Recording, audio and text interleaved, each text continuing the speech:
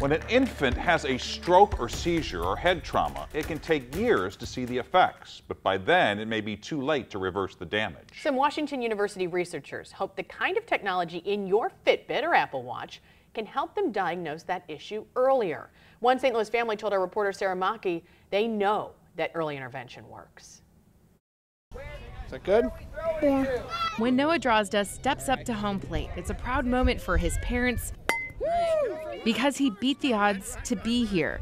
Just hours after birth, Noah had seizures leading to brain damage and a heartbreaking prognosis. Telling you things like he'll never walk, he won't use his arms. But because they saw the seizures, his parents were able to start therapy immediately, strengthening the right side of his body and the affected side of his brain. Children are really more adaptable than we give them credit for, and when I put him on, he would go and then he would be off playing within a minute or two. Got a right one and a left one.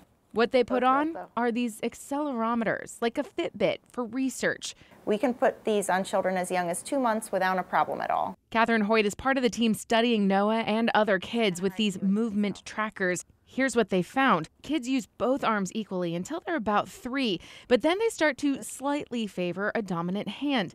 In kids with motor impairments, that ratio was significantly lopsided. But not for Noah. Cases like Noah show us that the brain has the capacity for change when you provide early intervention. Researchers say that this information could help other kids. Put those wristlets on them, send them home for a few days, and diagnose an issue as early as possible. That will give them the best chance at making a recovery like Noah.